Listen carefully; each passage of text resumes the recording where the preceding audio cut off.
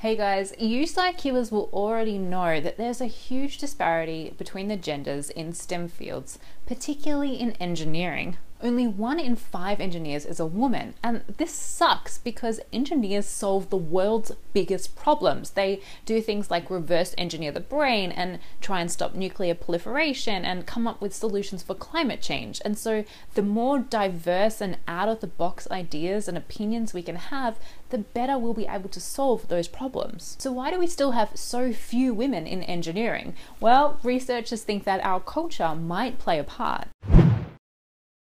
Research from the Gena Davis Institute shows that in primetime television there are 71 characters that work in science, technology, engineering, and math. That's awesome, but only 15 of them were women, and all of those characters worked in the soft sciences. There was none in the hard sciences, no mathematicians, no physicists, and no engineers. But here at ScIQ, we wanted to change that, and I wanted to share with you a secret project we've been working on over the December-January break. It's called the Next MacGyver competition. Now, you guys remember MacGyver. He's that guy from the 80s with the mullet who can build a bomb out of nothing but gaffer tape and his Swiss Army knife. Well, the National Academy of Engineering have decided to bring MacGyver back to our televisions, but instead of being a dude, he'll be a kick-ass engineering lady. Now, the really cool news is that we here at ScIQ, Beck, my producer, and I have been asked to write a pilot for the Next MacGyver series. I can't share with you too many details of the show because we're still talking to studios and we're working with our co-creator Roberto Orci, who's the mind behind some of the most awesome sci-fi series ever. He helped create or co-write shows like Fringe and Scorpion and Star Trek and Transformers and Xena Warrior Princess, one of my personal heroes. Side note, while we're talking about kick-ass women, we also got to meet America Ferrera, who was one of the judges of the competition, and she is awesome. But what I can share with you is our winning pitch from the Next MacGyver competition. Now, because we're still in development, we would love to hear any of your ideas, favorite episodes of MacGyver, any sort of stuff that you would like to see on television. Let us know in the comments below. They say you should never do your pitch in the middle of a lineup, and there's 12 of us today, and I'm number 6. So, thanks, guys. Not true. Designing, making, and playing, that is the brand that engineering should have for 15-year-olds today. When I was 15 years old, I went to my high school career fair and I went over to the engineering table. I'm not gonna lie, I went over to the engineering table because true to form, it was like 100% guys over there, and I was like, this looks like a great place to spend the rest of my college years.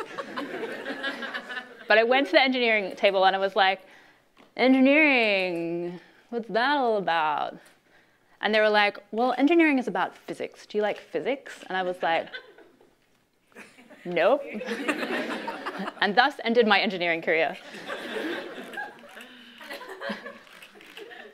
And now I get to work with young girls, and I went and asked them at YouTube, hey guys, what's stopping you guys from getting into engineering?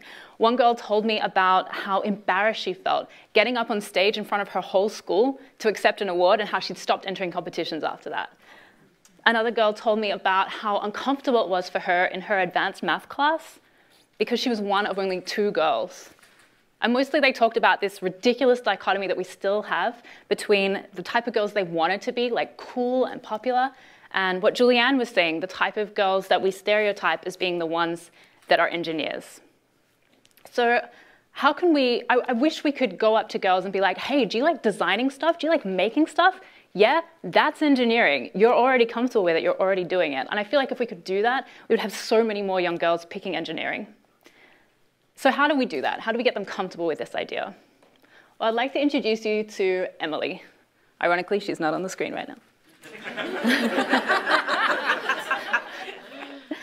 Emily is a 15-year-old girl. She's pretty, she's popular. There she is, yes.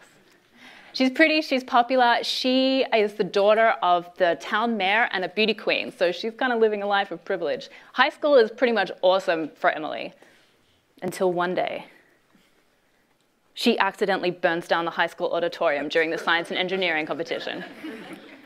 And she's faced with the ultimate teenager dilemma: expulsion or joining the high school science and engineering club, also known amongst her peers as the social suicide club. So this is a fish out of water story. It's like Ugly Betty, but in reverse. Now it's the cool, popular kid that has to kind of make her way amongst these crazy science and engineering nerds. And we see Emily during the course of the first season, like kind of enjoying the ScIQ club a little bit. She is helping them with her unique perspective on their mission to become first at first. And I swear when I wrote this, I didn't know there was going to be people from First in the room today. Well done, guys. This is for you.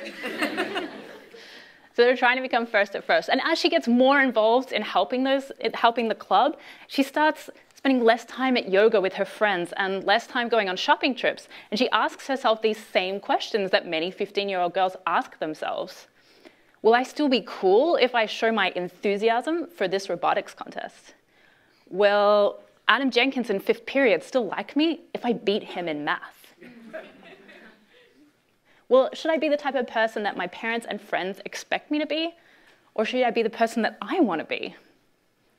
I wanted this to be a high school drama with the positive and fun and bright elements of Glee, but instead of singing about their problems and the show tunes being the thing that gets everyone in each week, I wanted them to engineer solutions to their problems and have those badass elements of burn notice that gets people in each week. Emily and her friends do really cool stuff, like they start the high school bonfire with nothing but a battery and a gum wrapper. And yes, you can do that, YouTube it. Or I wanted also to have Emily doing the stuff that is engineering in her world. So when her high heel breaks, and for most girls this would be a crisis situation, when her high heel breaks, she uses her knowledge of materials engineering to fix it and build a better pair. Or when she's trying to take a selfie with her friends and her arm isn't quite long enough to fit everyone in the shot, this is a real problem and we've all faced it. She whips up a selfie stick out of nothing but a hairpin and a stick of gaffer tape. Like, who doesn't wish they could do that? So I imagine girls tuning in each week being like, I wonder what cool shit we're gonna learn how to engineer this week. They keep coming back. So that's what ScIQ is all about.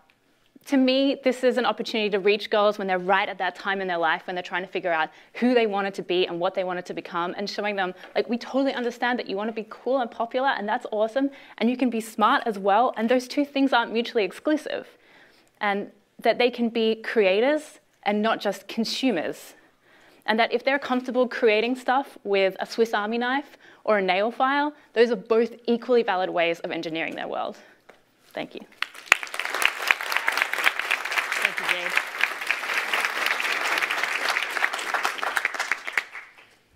Any questions? America? Oh no, I totally regret the Ugly Betty reference.